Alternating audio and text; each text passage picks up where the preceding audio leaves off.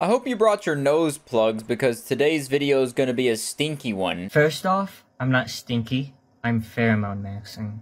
Kids at school don't really get it, so I'm not surprised that you on TikTok would not get it. So yeah, that's what we're talking about today. Pheromone maxing, which is what you're going to hear the dude under the table talking about.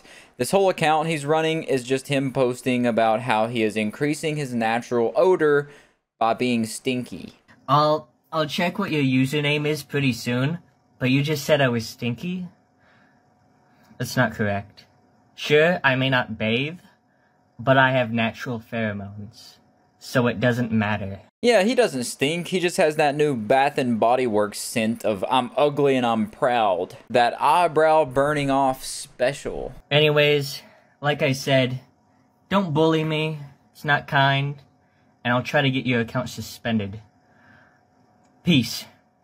The kiss was a bit unnecessary, but I will agree with him. The bullying is also not necessary. But I will say for the record, before we go through the rest of these videos and stuff, I'm like 50-50 at this point on if this is satire or not. But I just wanted to put that thought out there. Just I'm aware that it could be fake, but still I think it's very much so fun to look at. Misconceptions about pheromone maxing. Lots of trolls in the comments saying that I'm stinky. Well, in real life, I'm not stinky. And a lot of people are actually surprised often when I say that I don't shower. AI may be taking our jobs, but this is one thing they're never going to be able to replace. And even scarier than that is that people actually do think and act like this. They have enough grease in their hair to run a McDonald's and then some oil left over to give me an oil change. It's scary. Actually, my health teacher was quite surprised when I said that I don't shower, and I explained pheromone maxing to her thoroughly in front of the class and how alphas and omega males do it. Shout out to all my other alpha and omega bros out there that partake in pheromone maxing. Instead of showering, I just imagine all the people that say they're doing pheromone maxing just lick each other clean like cats. But basically, like the rundown of pheromone maxing, what you have to do, just like stop showering, wear your clothes for a little longer, stuff like that. So in short, just be lazy, don't shower, crank the AC up, piss and shit in your underwear, and then keep wearing those around, let the scent really soak in there. And then you're one step closer to be a pheromone maxing master. The food you eat also makes a difference. Fast food is more potent. Things like Red Bull, too, they help. He's just laying out the actual formula in a step-by-step process to become Jabba the Hutt. P.S. One last thing. If you wanted an analogy, pheromone maxing would be like a keto diet for your hygiene. I forgot to say that, so I'm putting it here. Peace.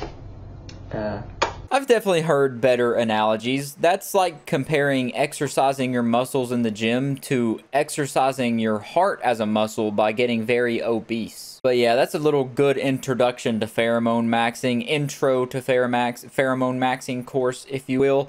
The page is just littered with it at this point. Like it's non-stop posting about pheromone maxing, which it's a blessing, honestly. It's been bestowed upon us. Do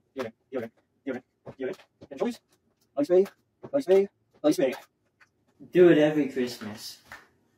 Yeah, if you're getting that much deodorant and body spray, maybe take it as a hint, a little shoulder nudge. But I think the comment is very funny here. Someone said, was wondering how long it takes with pheromone maxing to notice results from women. And he said, I've been pheromone maxing for a while now, seen in all the deodorants I've been given since starting, but I've yet to see worthy results.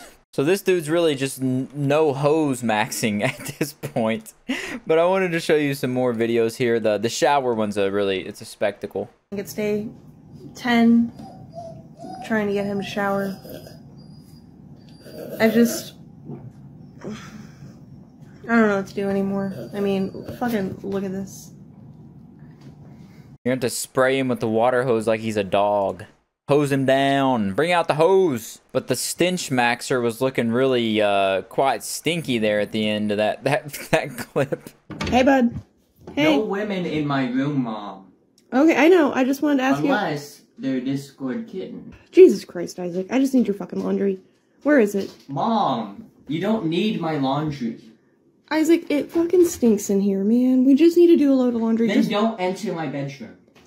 I am taking care of this. Where is it? Mom! I will say, for someone who's stink maxing or pheromone maxing, the room is surprisingly clean. Like, that's it's more clean than my room is currently. But that is also pretty based of him to say no women allowed in his room unless it's a Discord kitten. Yeah, so who knows if it's real or fake. That's all I wanted to show you from the fluff dumpster. They had a little ringworm saga and a poop wall saga that I'm not going to show you in this video. I think you can go look at that if you really are interested.